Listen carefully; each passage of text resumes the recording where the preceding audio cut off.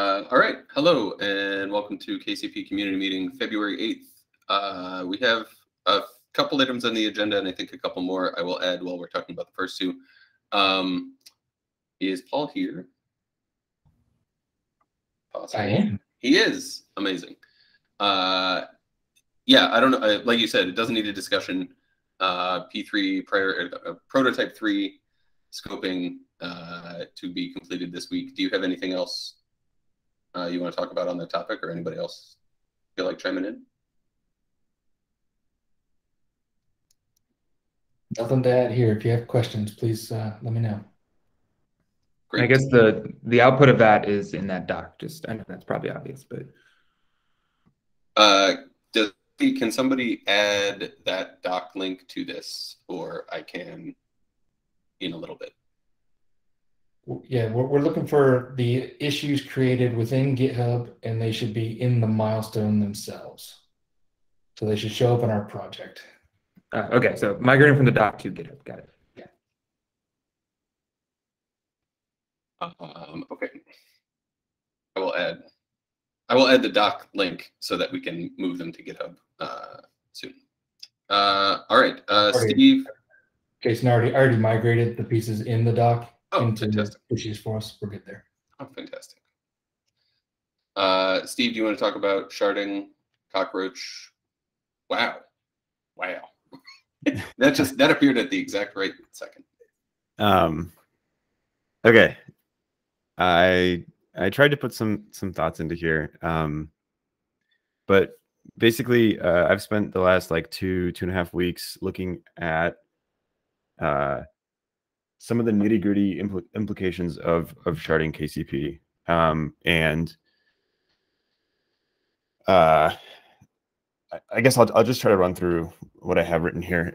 But so for the last like 2 months or 3 months or whatever, we've been looking at option 1 for the storage engine for KCP, which is assembling a bunch of discrete etcd clusters, which is something we need to do because etcd holds everything in memory, and we have like a scale limit for 1, right? And it's been clear from the beginning that we have a bunch of problems that we need to solve if we do that.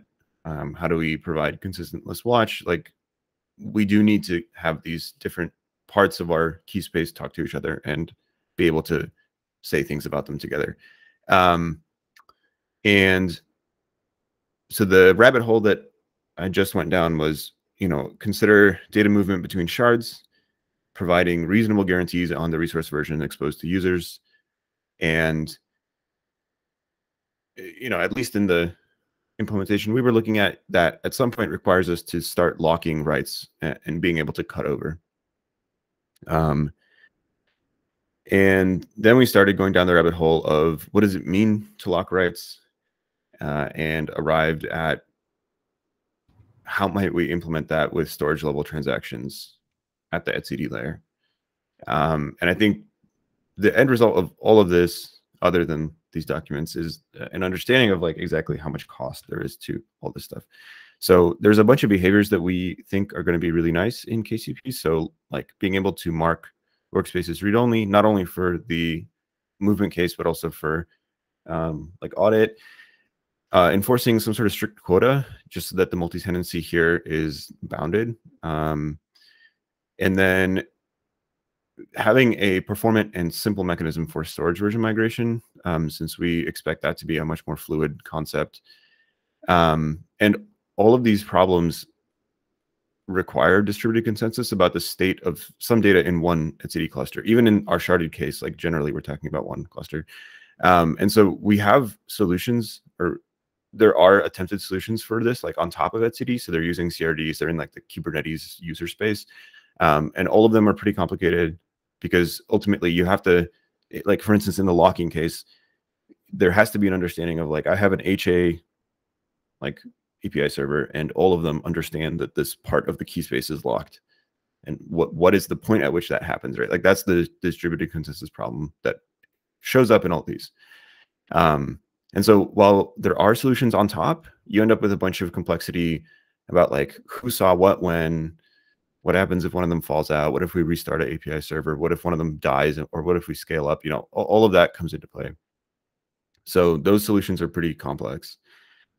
And one insight was, since we have a transactional data store and we're talking about transactional things about the data, what if we just use the transactional data store? So the implementation there like looks very simple, right? Like being able to say, you know, I want to write this key as long as it's not read-only is a very simple thing as soon as you're at that etcd level.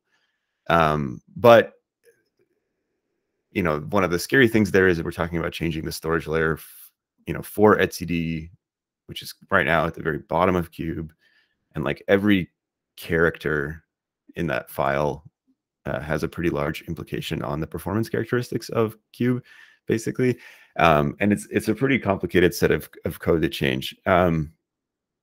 So kind of bubbling up the stack, you know, not only do you have like potentially extremely complicated stuff at that layer, then, you know, even if you're not doing that, you have a pretty complicated stuff in the user space. Sharding opens up a bunch of questions. Like, for instance, Stefan and I were thinking, if you're watching Discovery, for instance, and some part of that discovery is coming from data that you're replicating from the org shard, what is the resource version on an object that exists somewhere else but is also mirrored? Like, you have a bunch of these like very quirky little cases, and there's a lot of thinking needs to go into it.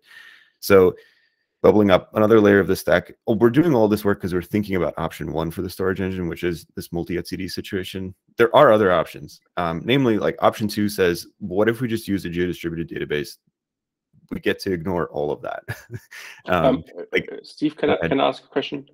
I don't understand this jump from option one, everything is complicated.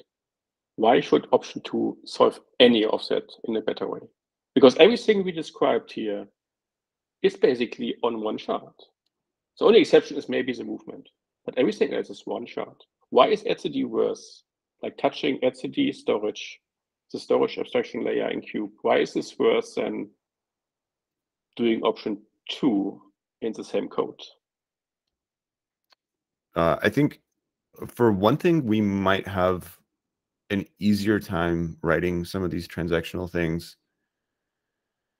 on a because the language is because the transaction language is better in Cockroach, or what is maybe a way to say it is they're both actually very large, and if the requirements, like if you're already opening up the door for a large set of things on the first side that have to be correct, and you have a higher layer of problems, maybe like another way to say it is it's not necessarily worse.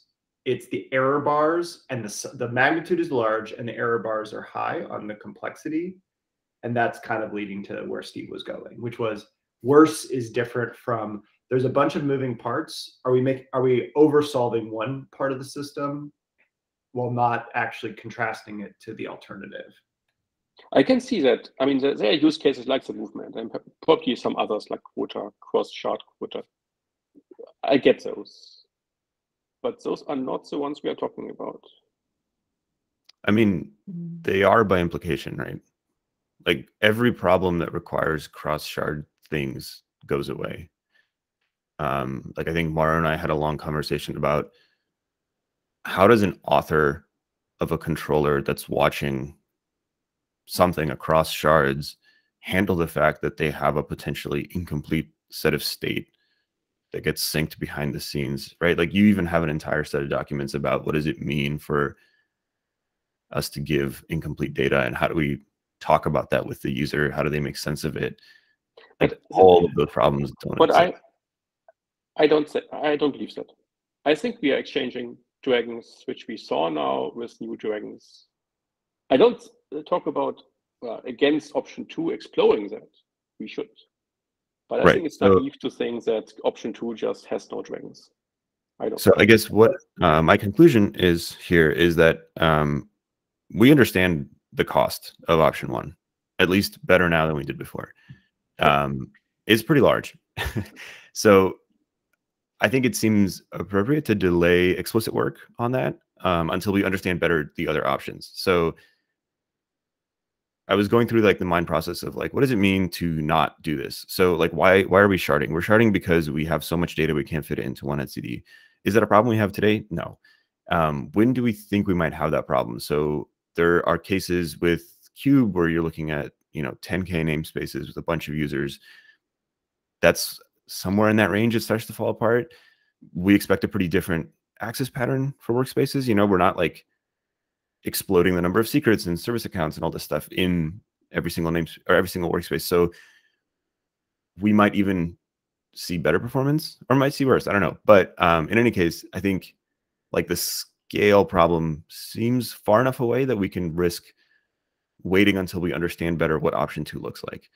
I'm not saying give up on one or the other, but maybe postpone the work for now. And then some of the other stuff, like does this hamper our ability to provide like some of the other things that we're really hoping to show? So the transparent multi-cluster stuff doesn't really have any impact. Like they're fairly orthogonal as far as I can tell. From the consistent list watch across workspaces sort of situation, I think it'll be easier, much easier, if we assume that we don't have an HA KCP and it's not sharded.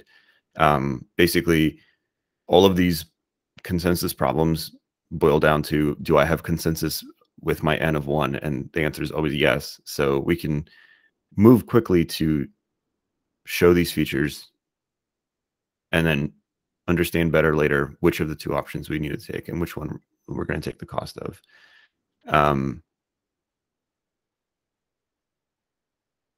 So yeah, I think from my perspective anyway, what I see is it makes sense to wait a little bit. And I think it doesn't impact our ability to provide some of the things that we're really excited about.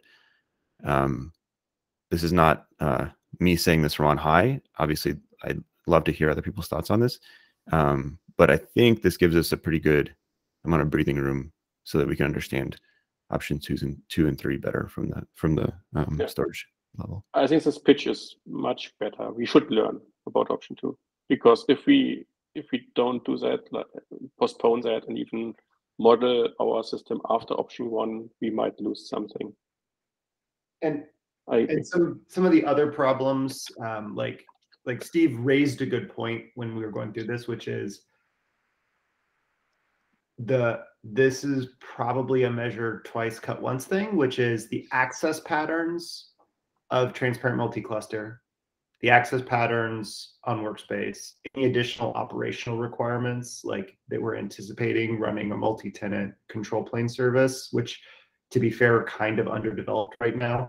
Like we haven't even really tackled things like, would we actually want to snapshot a workspace for reason X and be able to restore it holistically to its exact state? Is that going to be something we have as a requirement? We will probably have a better idea 2 months from now or 3 months from now on some of the non-functional and functional characteristics. And not that we don't have to understand them, just like we're changing the order around is we'll have some experience that can ground the exploration and more time to accumulate trade-offs as well.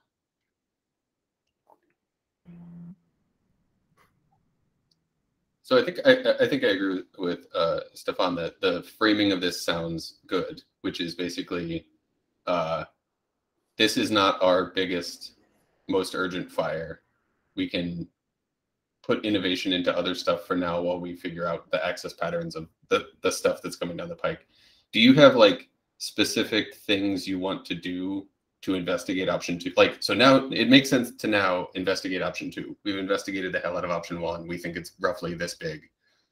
It's not time to like completely divest option 1 and put everything into option 2. We're just going to like go investigate it. Are there specific investigations you want, plan, hope to do? So Clayton has some ongoing. I think from my understanding, the biggest worry there is the performance of Watch. I think, I don't know, he's thought about this a lot more than me, but I would assume that at some point some sort of like large scale simulations might be useful. One thing that I noticed when I was doing performance simulations on hacking the etcd layer is like the setup is kind of really important. So like if etcd was not already the bottleneck in your cube cluster, it did not matter. Like you could multiply the amount of transactions that you did to etcd by 10 and not see a blip in how long it took to do a patch. Similarly, like a small amount of writers can increase the P99 for a large amount of readers, but like maybe not in the other way. So I think it's kind of tricky, and you almost have to have a little bit of an understanding of what your access pattern looks like, and then because it's so intertwined. But I guess that would be, since I understand the largest downside there being the watch performance, I would kind of think that would be the next step. But I mean, Clayton. How far are we from some prototype implementation of the storage layer, where we can test that the guarantees we get from Cockroach are the ones we want? So the guarantee, so I think there's like 3 parts of that. So I'm still trying to get the last part of this doc. I haven't even really documented a storage schema. I just have the sketch of what the storage schema, like roughly, it boils down to why Cockroach versus any other database is because Cockroach, you can actually model multi-distributed consensus with a serializable ordering of events. So you get the etcd history mechanism, and compaction is already built in, and you can get a reproducible watch stream that roughly matches the watch semantics that we already have in etcd. It doesn't have a total ordering, but we've already kind of started poking at whether total ordering is even possible. And I think roughly, like, we don't even really guarantee total ordering if you're behind an informer today. So there's already like a bunch of, we've weakened some of the key guarantees just by investigating. So at the fundamental level, it's more, we'd have to go test those assumptions, right? So a test model and then some kind of verification with the Cockroach team. I've got some background contacts that I've been kind of poking questions at, but we haven't gone to the next level. The watch, ultimately it's the access patterns really matter, which is, we already know we've talked about access patterns above multiple etcds. We actually haven't talked about the use case access patterns. So we actually need to formally define what the access pattern for Syncer and for a cross instance resource would be, and define what resources we actually have to go fetch. That'll help determine the scoping of how much has to be held in memory. And then we have the scalability of watch, which is, the combo of etcd already supporting, about, on average about 10,000 watchers would be reasonable. And the watch cache on top of that. Also, we have to ask the question, the watch cache does not scale past memory. And so that is a characteristic of sharded etcd that you inherit. But we would have to deal with the implications of that in Cockroach. So I'd probably say we're in the phase, we've gotten halfway through the first one, and then we would need to spend probably at least 2 months working through maybe like 2 or 3 different of those characteristics to get an understanding of, do they hold up? Do we understand the access patterns enough that we can model the working set of what we would need to do to be client compatible, right? Like tens of thousands of small watchers on workspaces. We need to be able to answer the question, do we need a watch cache to satisfy that? If you need a watch cache, then we have to have sharded KCP instances. So a bunch of the topology stuff trickles out of that. I think that's probably something maybe we could even try to get the exploration documented. Maybe that's like something Steve, you and I could work on, is try to get the topics for exploration, have those up for review, and then that would give us a rough estimate of what still needs to be understood before we could make a broader discussion about this, or make a broader decision about the different avenues.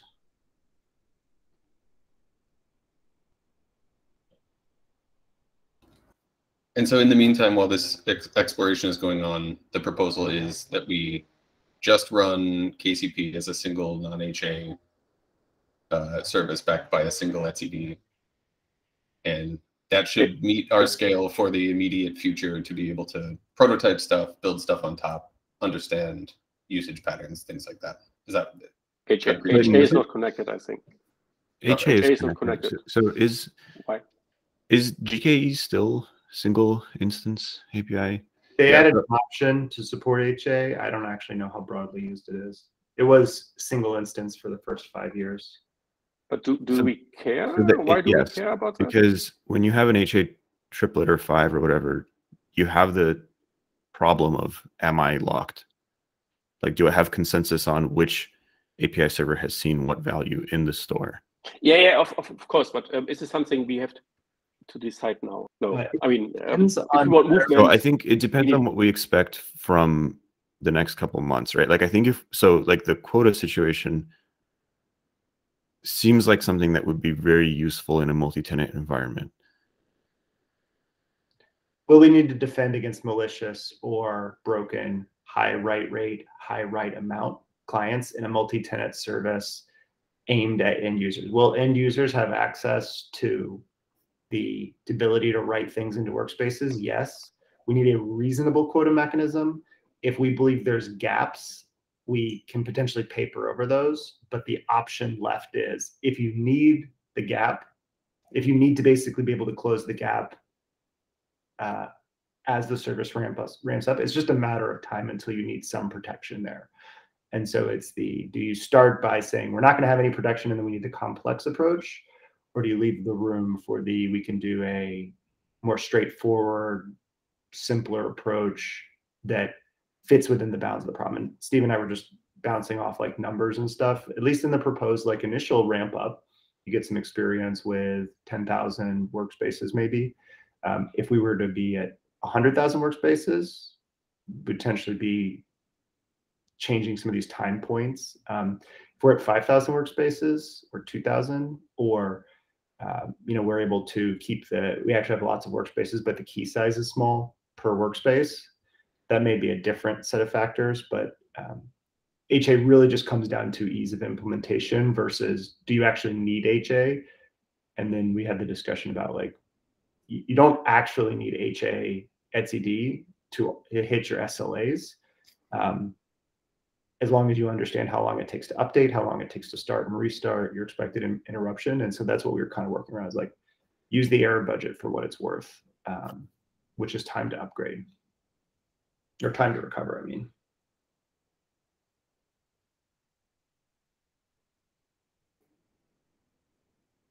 In other words, we keep the door open that we build solutions which conflict with HA. Correct. If it makes things simpler, yeah. And then that gives us the option to implement those options as and when we need them. And then if we need those implementations sooner versus later, we have some options around that. And again, there's always the possibility of doing the more complex layer on top or in front.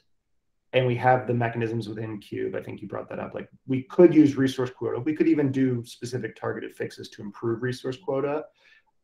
We could even do a specific series of hacks. It's just making sure we have the most number of options to hit the SLA, but don't try to blow the SLA out of the water with like the perfect service. Like, that's not what the ramp would look like. The ramp would look like, get the experience and feedback to make a good decision about the more than one etcd scale. That's probably the most important problem that a control plane has to solve, is scaling past single instance. And I think it'd be a priority inversion if we fixated on a bunch of the other smaller stuff. And that's kind of Steve's argument, I think.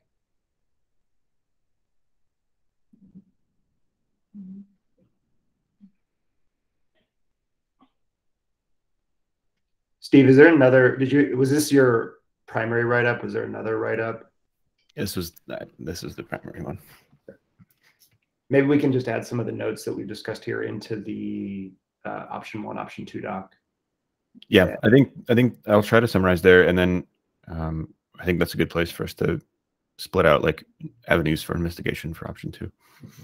And SLA and service requirements, like, where are we capturing that today? Do we feel like we have a single place to say, like, if you wanted to run the control plane as a service, here's the series of things we're considering in use cases, and then here's the rough ordering, so that we could actually document, why we're doing these trade-offs as we walk the way up the chain.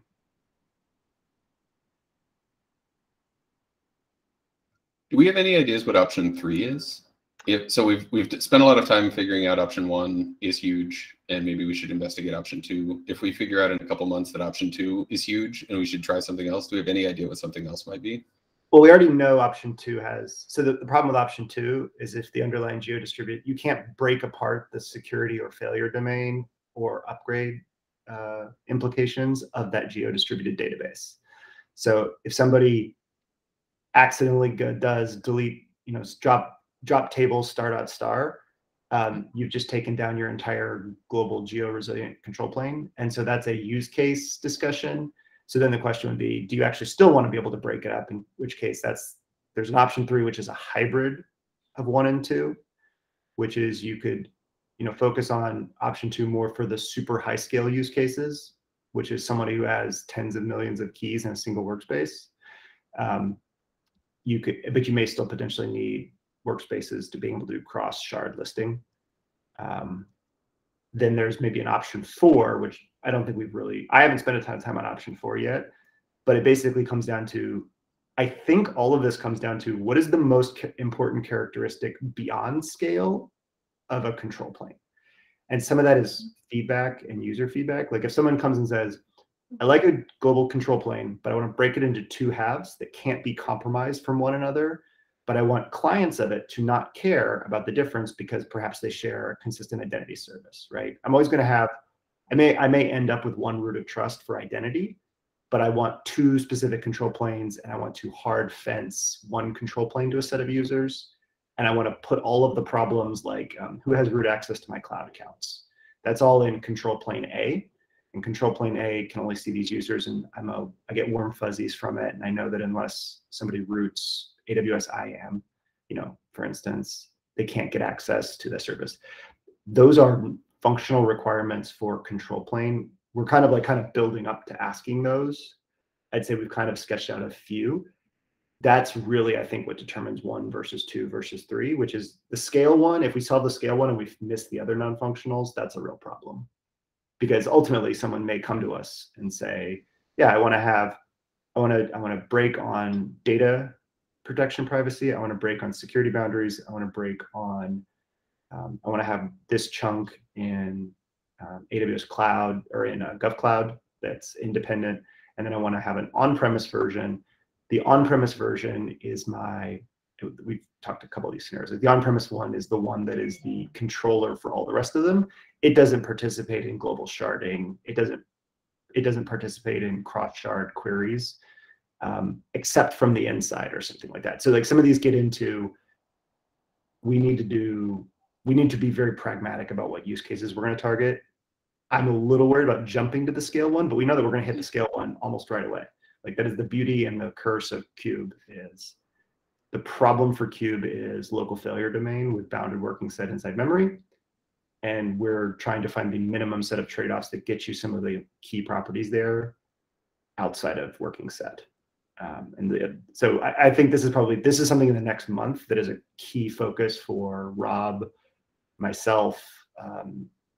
Like we should be articulating a couple of trade-off questions and what to go search for. We should be accumulating data from stuff beyond the scale trade-offs. And we should kind of, as we start ramping up the service side, be able to get good exploration points. That may help figure out.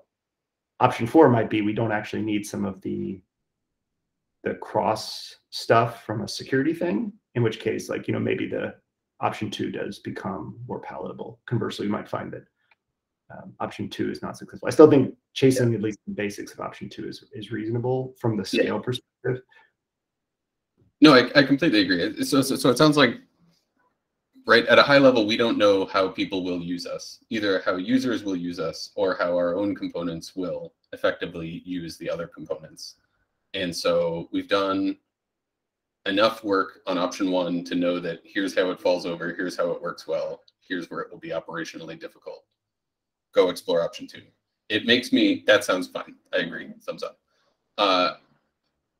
If option 3 is some hybrid of option 1 and option 2, where customers who fit inside option 1 use option 1, and customers who fit inside option 2 use option 2, and that's what we call a hybrid option 3. That makes me a little nervous.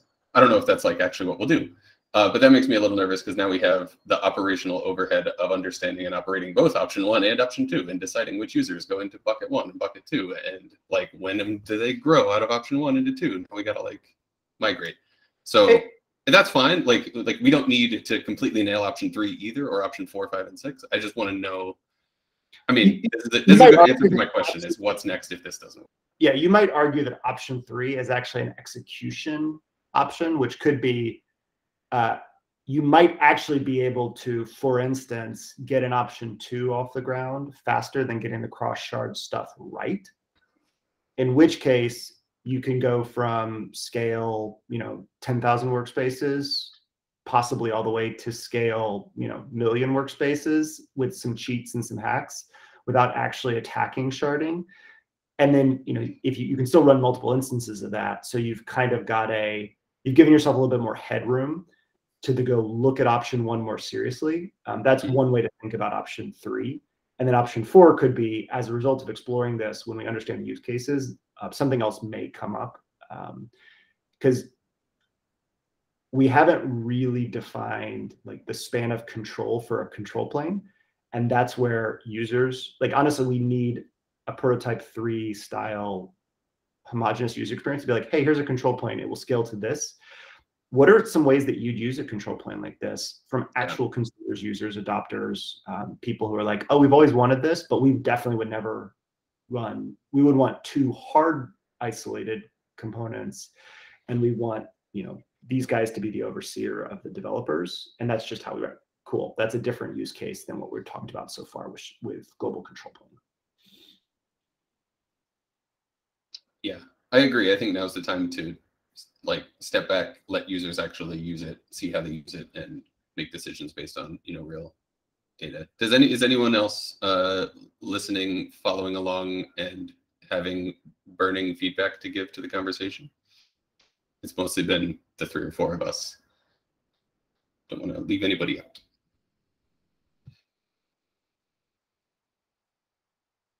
All right, I guess not. Is there? Excellent. How's the wall? Good. Yeah, I think we'll learn a lot from putting this in front of actual people and see, like all things, like, don't push that button. Why are you pushing that button? That's not the button for you to push. We will learn after users touch it that was the button they push. Yeah, and also I'll just add one more note. Like option 2, I've had a lot of behind the scenes informal interest from a lot of different people who have cube-like problems or single cluster scale problems that there's some appetite for. And so that's at least something to consider is, it's definitely coming up that there may be some interest in option 2 purely in the cube sense. That is why Kine exists. And that's one of the advantages, like Rancher uses it for Fleet Manager at 100,000 subdomain scales, and so that's is Kine more than my understanding of Kine might be incomplete. Is Kine mostly an alternative to using etcd that uses SQLite, or is it any SQL? Kine is an adapter that emulates the specific etcd APIs, gRPC etcd APIs that Cube calls, and it applies a generic SQL abstraction, so it can work against multiple SQL types. As a consequence of that, it has to simulate watch in its data model, which means that you are effectively layering multi-version concurrency on top of SQL, which means your data model in SQL is layered on top of whatever the underlying database's multi-version semantic is. The reason why Cockroach is interesting is because Cockroach actually exposes the multi-version semantic, which means you've cut out that abstraction. Kine would probably also be, this may actually be a short-term option 2, which we can do like a 2A and 2B. Kine would actually potentially help us get to like 100,000 or 200,000 scale for a single instance, 200,000 workspace. Like, would probably give us close to at least half an order of magnitude or an order of magnitude. So that might actually be a time extender while we evaluate other options. I think Cockroach potentially is the only one I've seen, though, that still gives you like full geo distribution, as well as like geo replication, as well as the ability to transparently move data, as well as the underlying semantic is the database semantic, which means watches as efficient as the underlying store. So the mechanical sympathy works there is the biggest concern.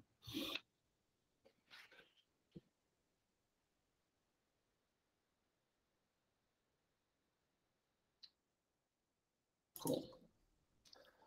All right, Steve, anything else you want to add? Stefan, any last thoughts, or we can move on to... I was just going to say that Andy put something down there in case. Oh, yeah.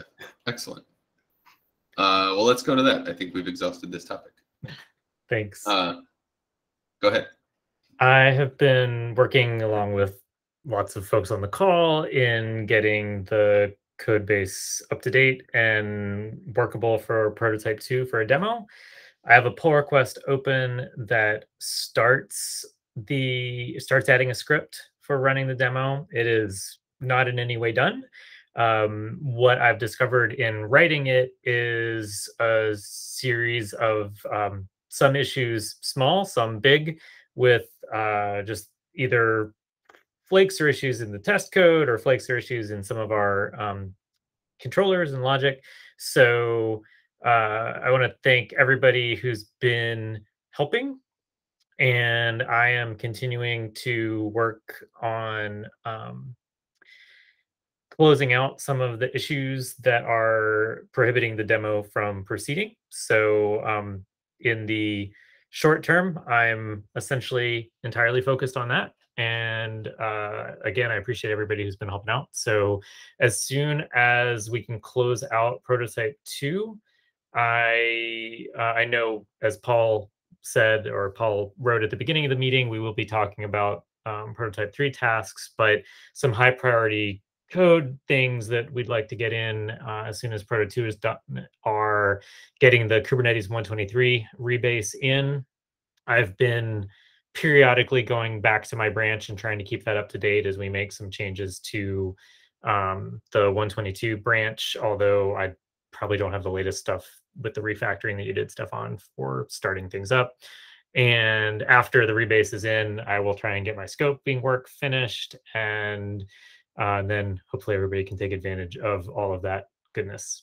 So that's where the demo stands right now. Maybe we could try and hold off on merging any major refactorings until we get the demo script closed out. Because if there's refactorings that come in, I may make it take longer for me to get the demo finished. Yeah, Andy, thank you for your heroic work in getting this in a state where it's demoable at all. When I know that we got rid of it in favor of end-to-end tests, and I think that was also a good idea. But for a while, we had the demo 1 script running as part of our CI, just to make sure that as we were making improvements to the system, that we weren't breaking the demo, because we broke the demo a bunch. Is there any interest, either from you or from anyone else, or disinterest in putting it in as a CI check? Just in the, it is effectively an end-to-end test. It's the end-to-endest test we have, which means both it will cover the most and will break the easiest. Does anybody? How do you feel? Last one. I see Stefan shaking his head now. I'm not a fan of, I mean, OpenShift, we had the command tests for a long time, which were like that. They are hard to maintain. And when things change, that breaks. It's easier to fix code in this phase, which is typed, than having a script which is not typed. Yeah, I mean, I've noticed that some of the result.txt files, which the demos compare against, like, we changed an error message and now the demo fails. I would say the lesson from the CLI tests is don't write them in shell, write them in code in executing the thing. Like, they're good integration or higher EDE level tests, but they're very bad. Like, shell just doesn't work for that. Yeah. I do feel try a translation layer that takes the shell and makes it into EDE. Did that ever merge? I think this. We ran. It's a big. It got us halfway there. You know, it was a shim, but like it's a big step. So Mar was suggested to run kind tests in end-to-end, and this is basically what the demo is, right? That's a big difference. Having a real cluster with real compute, but coded in Go, as Clayton says. Yeah, and let's be clear, this is something that we want to be able to have a good experience for people who are kicking the tires. And we need some way of having that be super easy and automated as possible. In code, sure. Some of it maybe. I mean, I don't really care whether it's in code or in Bash. Bash sucks, but you need something that's comprehensible to the average person, and it needs to be validated so it's not constantly breaking. Yeah, I just think whenever we find ourselves like editing shell scripts to add complexity, a part of me dies inside. And I think if the problem of starting KCP and the surrounding things is no different in a E2E test than it is in a demo or a startup or whatever, we might as well just do it and go and feel like the runtime handling it correctly once. Other options is like you still need to the reason we did the shell script was to actually automate doing the demo recording, because we actually were struggling to get a repeatable demo recording, and being able to use the shell for that was very valuable. I would probably say I might actually suggest we need a good doc that explains the demo in clear human language with the minimum number of dependencies, like to Maru's point. I might suggest as an option, like put it in Markdown and then go through the steps and run those steps and look for all the places where someone has to inject a external dependency. Those are usually places where end users fail. That might be another one. We did this in Cube a couple of times where we read Markdown and parsed out the objects and validated them. Like at the end of the day, it doesn't matter how good the system is if no one tries it. The primary user you're trying to serve is the person who comes to that page and says, I want to understand what this does. And if you don't get your message across, there's no point to having a project, right? The project is an abject failure of being over things. So I think like if we want to test that end users are successful, there are multiple ways you can observe that, but a very concrete way is making sure you don't break an actual sequence that should reliably work. If you want to have a doc and keep the Go code in sync, great. If you want to have a Go code that, looks at a structure and does certain steps, sure. But I think the shell code is not the important part. It is the actual sequence of steps, what it means, and that does not break, because if that fails, no one succeeds at trying the demo. Yeah, I mean, for what it's worth, I also died a little bit inside when I even lightly suggested having our tests be in Bash. I don't want that either. The reason for wanting anything like that at all is sort of like Clayton says, like it works. We get a demo, we record that demo, we put it in the README, everyone's happy, and then a week later, a totally unrelated change breaks it, and the next user that wants to go try it out and is frustrated and just leaves. I don't know, like there is no good solution to this. We should have end-to-end testing Go, because that's a real programming language for adults.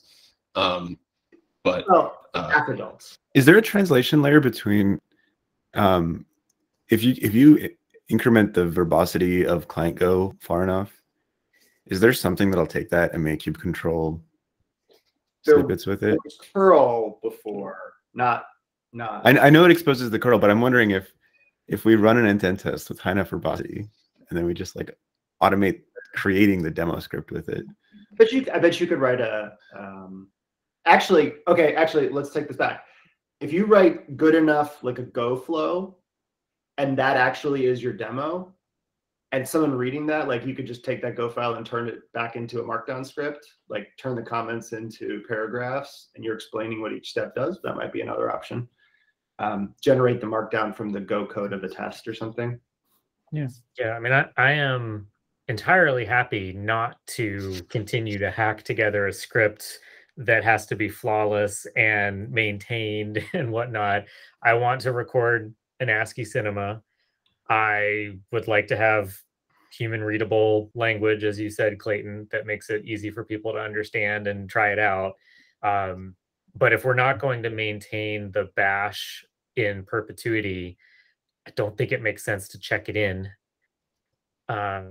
Because we have done zero jobs of keeping it functional as the code has evolved. So I'm happy to do Go and try and come up with something that can kick out Markdown or whatever. So key goals, prototype 2 and prototype 3, is that you have established showing the potential of KCP as a prototype for these 3 big ideas. The only metric that matters from the perspective of the repo, the README, and the flow is, do you get that idea across? And so the metric here is people succeeding at that. Everything else we do is irrelevant, or everything else we do is in support of that metric. So we're optimizing for the metric of you come to our README and you successfully see the potential, either by watching, reading, or trying. And the trying is the one that we need to make sure doesn't break. So what is the ideal mechanism that gets that? Yeah, is up to folks, but like that's the metric we're optimizing for. Maybe the solution the most scalable solution is have some script. Don't check it into the repo, or if we check it into the repo, say this was last seen working against commit ABC. To try this yourself, check out commit ABC and run it against that. You won't get recent changes since then, but that's probably good because we probably broke the demo script since then. I mean, we can do that. That is a short-term win, but I like the idea of trying to write a little framework in Go that can generate bash scripts that work with Demo Magic, but also that will run. Yeah. I don't know that. I mean, like the ASCII Cinema is probably something that you're going to do once. Maybe you don't optimize for that bit. You definitely need to be able to get a clean doc that we know that doc works. Like if the doc doesn't work, we have failed. So the doc. They're one and the same though. I mean, whether it's Demo Magic or like a markdown file that says go run this, then go run that, like it's still running all the same things. I didn't want to. The demo magic script, like I think it'd be fine if that dies. Like that. Okay. That was only so that I could step through recording a video as we led up to the May. And it hung around because we had nothing else. Let's make nothing else replace it. Okay. Cool. And I will stop rewriting all of our intent tests in Bash now that I've heard feedback from the community that we don't want that. Just make it POSIX compliant. It'll be fine. No, I won't. All right. Anything else?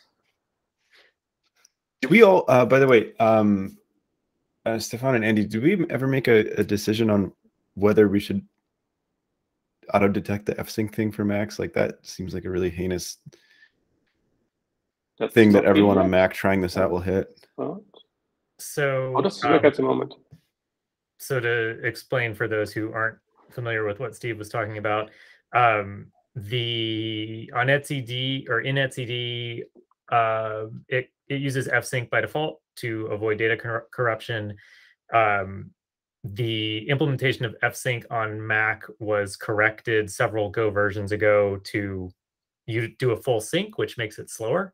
But it is correct. So like functionally, it's working the way that it needs to.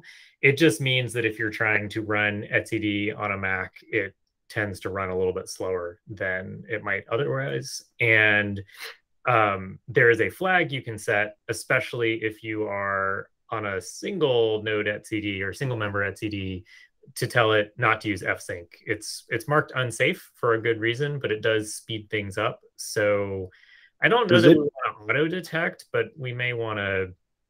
Does it cause those? Is the stuff that we saw with etcd just totally barfing everywhere and falling over? That was only when it was being run in some high amount of concurrency and tests. That doesn't happen in a single instance on a laptop. So I was running KCP yesterday, single instance, not part of a test. I didn't have the flag turned on, so F-Sync was enabled. And I did see at least one log message saying that etcd took more than 100 milliseconds to do an apply. So I think log message is fine. I think the point at which it tips over into like API instability is probably not good. But if it doesn't seem to be happening, then we can probably ignore it. I haven't seen any instances of it falling over with one copy of everything. So I spin up the servers. I spin up KCP in the virtual workspace server. And then I work with kube control. I haven't seen it fall apart.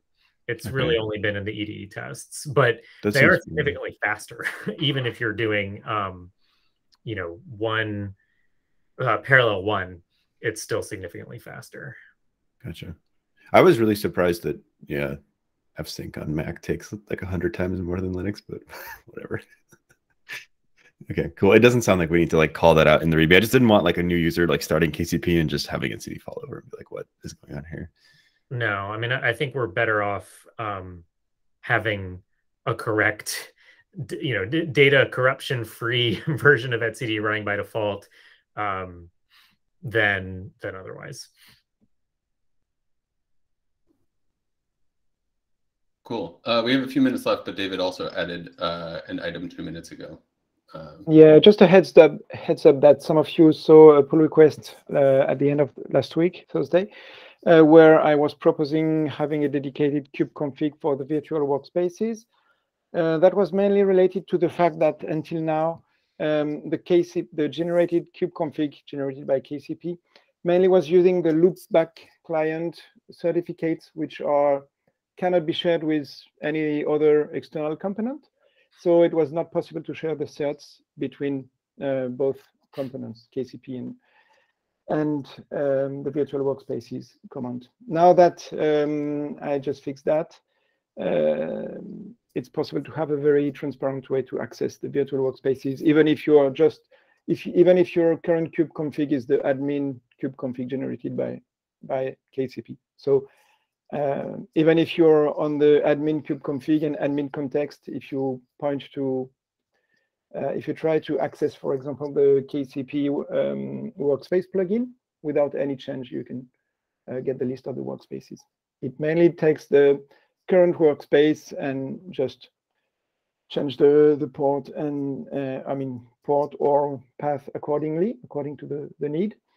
And everything works. So that should, this time, I assume, enable to simplify the correct, in a better way, the prototype 2 scenario. So, yeah, feedback welcome, probably offline. Sorry, I missed that. Is that already merged and in and taken into account in Andy's demo work? It's not merged. It's I think Piers will arrive tonight or tomorrow morning. But at least feedbacks on the principle and the ID.